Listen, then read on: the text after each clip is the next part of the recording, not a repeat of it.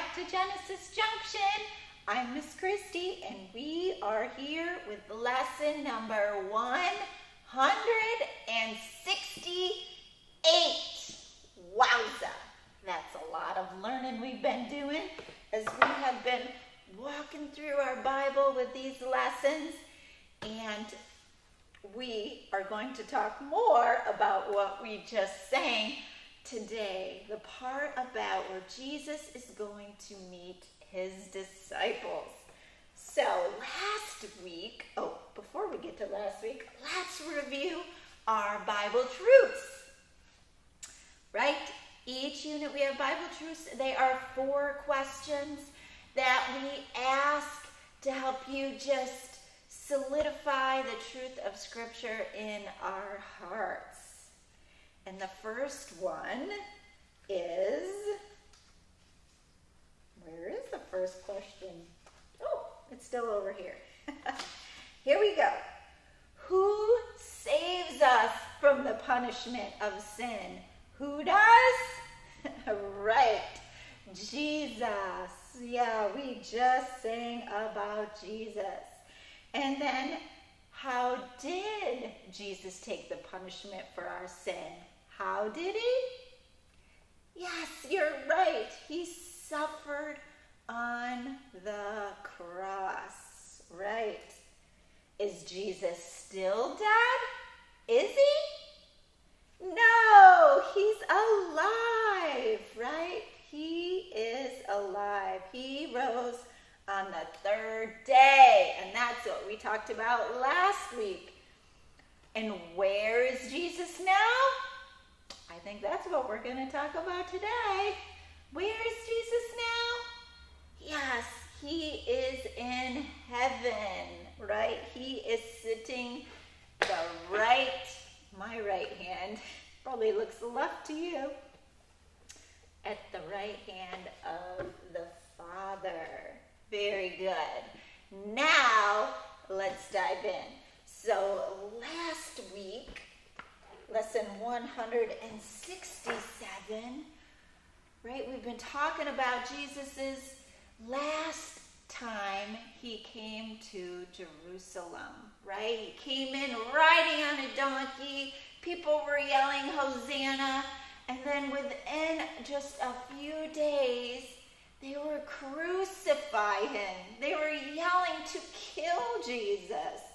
And they nailed him to a cross and they buried him in the tomb. Right? And then what we talked about last week is that Jesus appeared to his disciples after he was raised from the dead. An angel told a group of women that Jesus had risen, and then they ran to tell the rest of the disciples the good news. They saw Jesus on the way.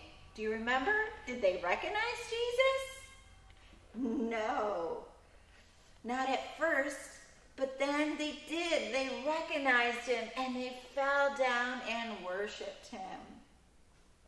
So today, we're going to start out by showing you how well you recognize people. Can you recognize people when you see them? Sometimes it takes me a few times, especially like when we come to church, and there's been so many new families lately that it might take a few Sundays and then talking with them and getting to know them before you can recognize them. Like maybe you're at the grocery store and those same people that were at church on Sunday, and you're looking at them like, I think I know them. Like they look familiar, but where was it that I saw them? That's what recognize means. They look familiar, and you're trying to figure that out. Well, I've got a game here, and I hope you can help me figure out who these people are. So I have some pictures, and they're all kind of covered up, all right? And one at a time, I am going to Okay, see that? You can't see who's under there. Reveal just a part of the picture to you. And when you think you guessed it, what person is underneath there, then raise your hand, kneel back at the camera, and say, oh, Miss Christy, I know, that's, okay? All right, let's see. So here we are. I'm going to take off just one piece of tape. Ooh. Does that help you out at all? Can you tell what that person is? Well, there's their feet. Does that help you recognize that person? Oh, looks like they have something around their waist. Can you tell? How about lastly, if I take this oh, now that they have food in their hand, yes, this is a chef. Who guessed that this is a chef? Very good. Now let's try it again. I'm going to flip it over and we'll see who's on this side. I'm going to start in the middle and we'll see if you can guess. Who's hiding under here? Oh, looks like they're holding on to a notebook or something. They got a pencil in their hand. This could be lots of people that I know. Let's keep going. Let's pull this up. Oh, their outfit's the same. Kind of the same color. It's got some pockets. Yeah, does anybody have a guess yet? Well, let's go here and see. Can you tell who this is? Yeah, this is a nurse, right? What gave that away? Maybe the stethoscope hanging around her neck. Yeah, and her blue scrubs. Okay, that is a nurse. Good job. Who got that one? All right, well, let's try this one. Here's another. See if you can recognize this person. Well, I'm going to start down here. Oh, more blue. Blue feet, black shoes. Let's see what else. Oh, somebody might have a tie. Oh, and it looks like they have a belt with some things on there that might give it away. Anybody have a guess? Well, let's see as I reveal this last part. Oh, it's a police officer. Who guessed that? Yes, probably his hat and his belt that has the guns on it, right? And maybe the badge might give it away. All right, one more. Let's see how we do over here. This time, I'm going to start at the top. Oh, can you tell? You might be able to tell. Let's see if this other part, maybe. Oh, yes. Well, her hair is up tight and out of the way. She's got some very special shoes on. Where are my dancers out there? Who recognized this ballerina? Very fancy tutu. So there is the ballerina. Who guessed that? Great job. So, in today's lesson, we're going to see some people who had a hard time recognizing Jesus after his resurrection. So let's go back to the resurrection morning. Remember, Mary Magdalene had gone to Jerusalem to tell Peter and John about the empty tomb. But when the rest of the women got to the tomb, an angel told them that Jesus had risen. And they headed to Bethany to tell the other disciples. Meanwhile, Peter and John raced to the tomb, but found only only the grave cloths or the linens left behind there. Mary was with Peter and John, but after they left, she stayed at the tomb, weeping, right? What does weeping mean? Yeah, she was crying. Mary looked into the tomb and saw two angels there. They asked her why she was crying, and she replied, "They've taken my Lord away, and I don't know where they laid them." Oh, poor Mary. She was so sad. She had missed the good news that the other women had been told from the angel. Okay? So let's read what happened in our Bibles to Mary. We're going to go to the book of John. Okay? So we're going to go to John chapter 20.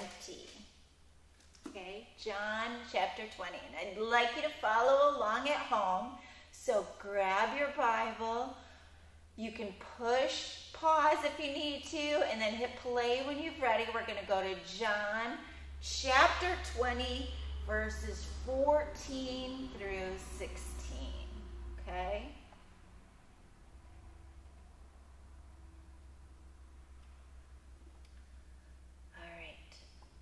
All right, are you back? All right, let's read. She answered. Well, let's go back. We're going to go back to 13. So we're going to start at verse 13. They asked her, "Woman, why are you crying?" She answered, "They have taken away my Lord, and I don't know where they have put him." When Mary said this, she turned around and saw Jesus standing there, but she did not know that it was Jesus. Jesus asked her, "Woman, why are you crying? Who are you looking for?" Mary thought he was the gardener. So she said to him, "Did you take him away, sir? Tell me where you put him, and I will get him."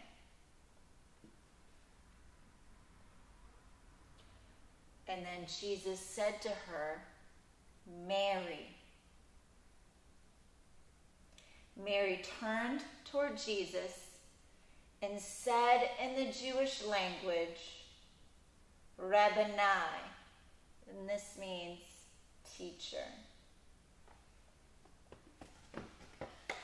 Whoa, so Mary didn't even recognize Jesus either. And he was standing right in front of her, just like our pictures. Like the people were standing there, but they had something covering them up. We didn't recognize them until usually the face one got pulled off. But to Mary, it was when he spoke her name, and then she knew. So after Mary spoke to the angel, who was standing by her when she turned around? Yeah, Jesus. And Mary did not recognize him. Who did she think he was? Yeah, the gardener. And what did Jesus say that made her recognize him? Yes, her name, Mary, right? You know what your name sounds like when the Lord of Lords and the King of Kings and your best friend in the whole world says your name. And that's what Jesus did. Mary was so happy, okay?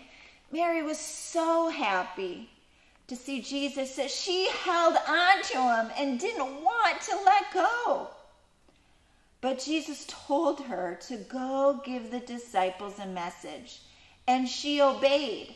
Mary was overjoyed as she ran to the disciples and exclaimed, "I have seen the Lord." Jesus was seen by many people after his resurrection. We already learned how he met the other women on the road as they were going to tell the disciples the good news. Then later that day, Jesus walked with 2 disciples on the road. They didn't recognize him either until later that evening.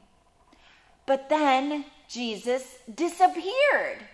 The 2 men immediately ran to find the others to tell them that they had been with Jesus. So let's read what happened next in the Gospel of Luke.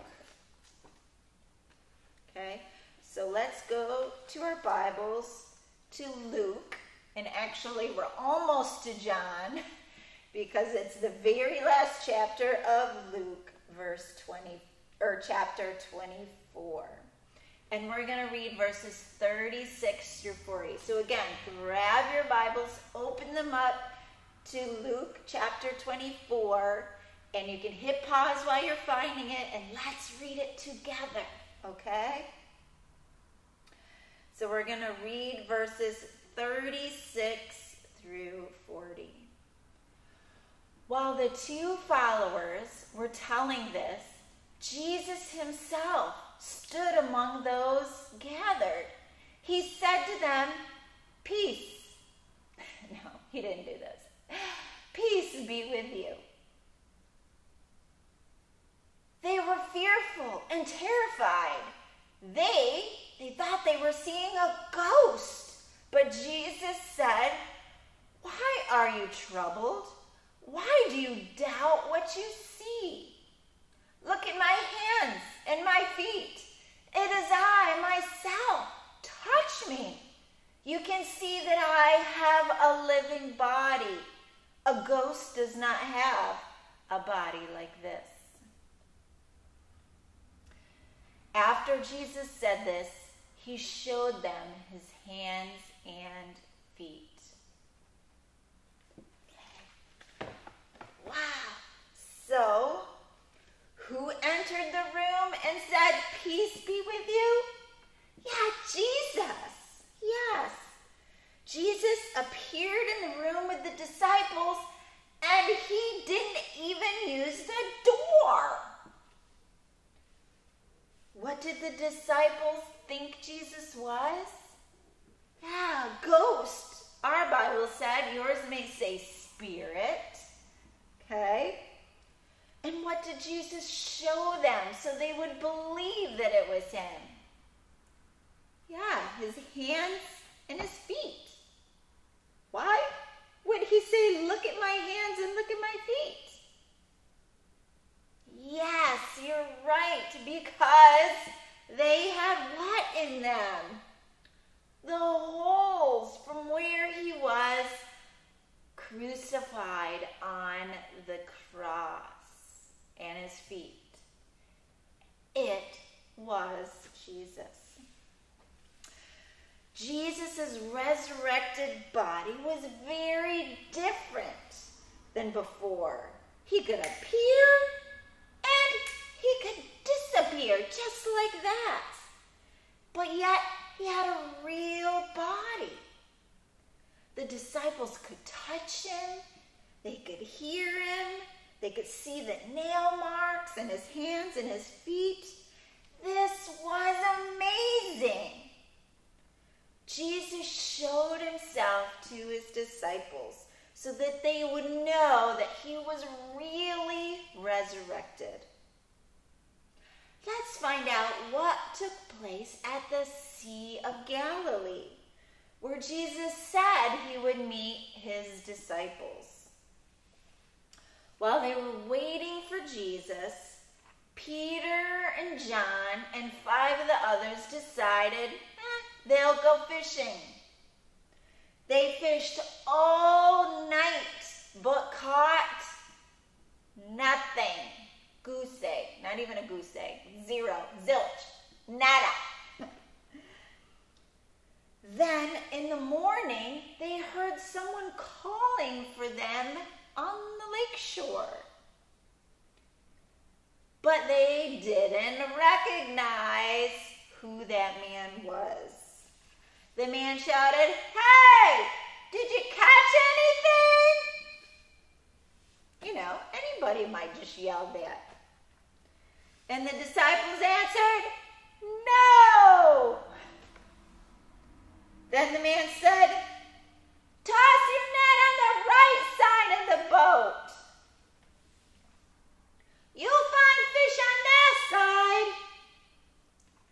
The disciples did what he said.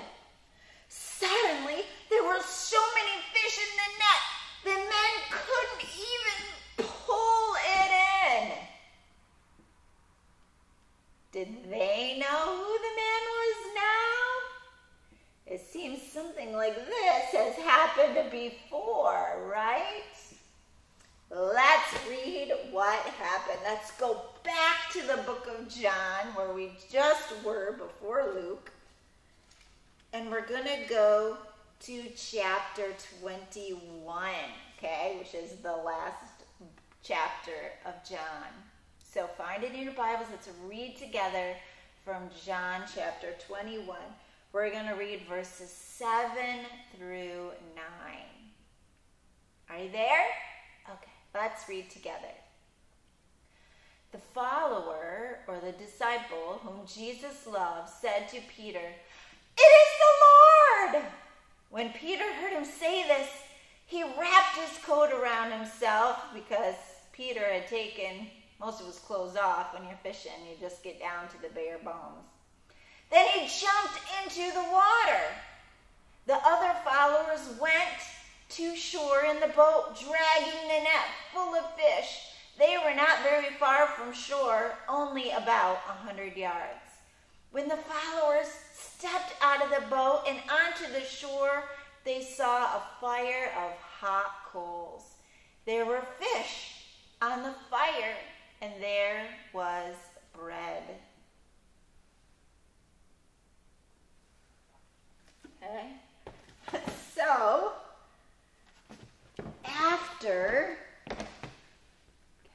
after John saw the miracle of so many fish, he recognized Jesus. Peter was so excited to see Jesus that he jumped out of the boat and swam to shore. What did Jesus have waiting for them on the beach? Yeah, a fire with fish and bread. Be delicious. Jesus had breakfast ready on the beach. When the disciples reached the shore with the boat and the fish, Jesus invited them to eat with him. No one asked who he was. They knew it was Jesus. So here are the disciples again, and they didn't recognize Jesus at first until he did a miracle. One like he had done before when they first met him out on the water when they were fishing. But Jesus didn't come to see these disciples just because he wanted to have breakfast. I mean, that's a bonus, right? But the real reason Jesus came is because he had some unfinished work that he needed to take care of with Peter.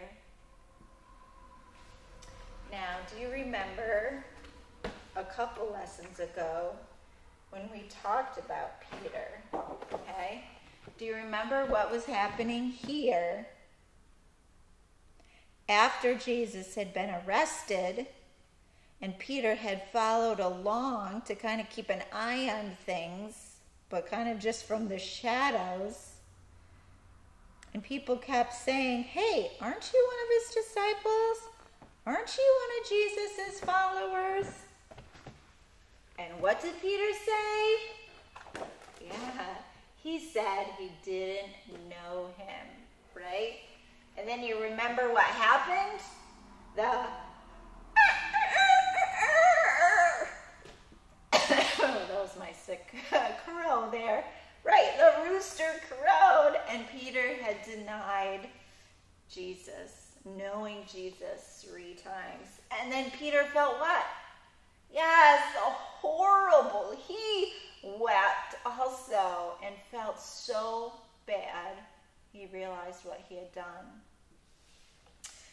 So, and then he didn't see Jesus after that, right? Jesus was killed. And Peter was never able to make it right with him. And then he died and was buried. Peter was feeling probably very guilty, right, for what he had done. Peter had cried in sorrow that night, but now Jesus wanted to let Peter know that he was forgiven. He asked Peter, "Do you love me?" And Peter answered, "Yes, Lord, you know that I love you." Peter had turned from his Savior 3 times. Remember, he said he didn't know him. So Jesus asked Peter the same question, "Peter, do you love me?" 3 times. Giving Peter 3 chances to say that he really loved the Lord. Each time after Peter said, "Yes, Lord, you know I love you," Jesus gave Peter a command to take care of his sheep. Now, Jesus wasn't talking about that sheep, right? Who did Jesus mean when he said, "Take care of my sheep"? Right, his flock, us, right? All the believers that would come to believe in Jesus. Those are his sheep. We are his sheep because Jesus called himself the Good Shepherd. Very good. You are all so smart. And the shepherd cares for his sheep, those who believe and trust in Jesus. Jesus was telling Peter that he, Peter, must be the one now to train and to teach and to help and to love other believers. Everything that Jesus was doing before, now he's passing the torch on to Peter. Jesus forgave Peter and gave him a new responsibility to take care of his flock, the church of believers. Okay, so that's what happened in today's lesson. When Mary didn't recognize Jesus at first after the resurrection, and then where even some of the disciples didn't recognize Jesus at first. But then once they talked with him, they knew that he was the Lord. All right, so let's find out what your homework is, okay? So your homework, if you can't join us this Sunday in person, will be in the mailbox outside the kids' wing. And for the Adirondack Mountaineers, which is our pre-K, K, first, second graders, okay, they have their take-home sheet. It has a coloring sheet and then some things that are matching that need to go in there. And here is another coloring sheet that looks like our poster. And then here's an activity with some fish. We're going to do this in class. How many fish? And then on the back of the take-home sheet is the link to the Justin and Jesse story that if your parents want to read with you during the week, it's a great way to review. The lesson is the story is online and the link is provided and the coloring sheet is there if you want to color it while your mom or dad or an older brother or sister reads you the story. And also the memory verse is there, right? And this is the memory verse for the Adirondack Mountaineers. 1 Corinthians verses 57 through 58. And I know it's a long one. It's 2 verses, right, put together. But some of you have been doing a great job memorizing this. So let's read it together. But thanks be to God who gives us the victory through our Lord Jesus Christ. Therefore, my beloved brothers, be steadfast, immovable, always abounding in the work of the Lord, knowing that in the Lord your labor is not in vain. Awesome. Okay? Now for the older class, the Durango drivers. The take-home sheets are also out there in the mailbox for you if you can't join us, but I hope to see you in person. And here is the class notes, and here are a couple other verses for you to read. So read the verses as well. Fill in the blanks. There's the coloring sheet of them cooking on the shore, cooking some fish. Who likes to go fishing? Yes. And who likes to cook fish over the fire? Oh, in some butter wrapped in aluminum foil right in the coals.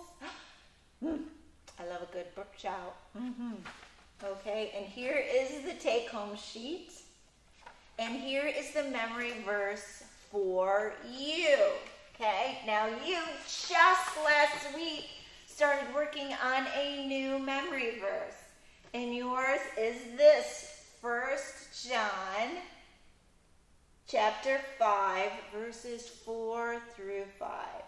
For everyone who has been born of God overcomes the world. And this is the victory that has overcome the world, our faith. Who is it that overcomes the world except the one who believes that Jesus is the Son of God? That's how we have victory. Both verses have to do the victory that we have over this world because we believe in Jesus. Very good. And both of those, if you like listening to the music that goes with those, will be attached to the email to your parents so you can listen to those songs, okay? And they are great. So, that's it for today from the Junction. And I hope you have a great weekend. I hope to see you Sunday, but if not, have a great weekend. Stay safe, and we will see you real soon. Bye-bye from Genesis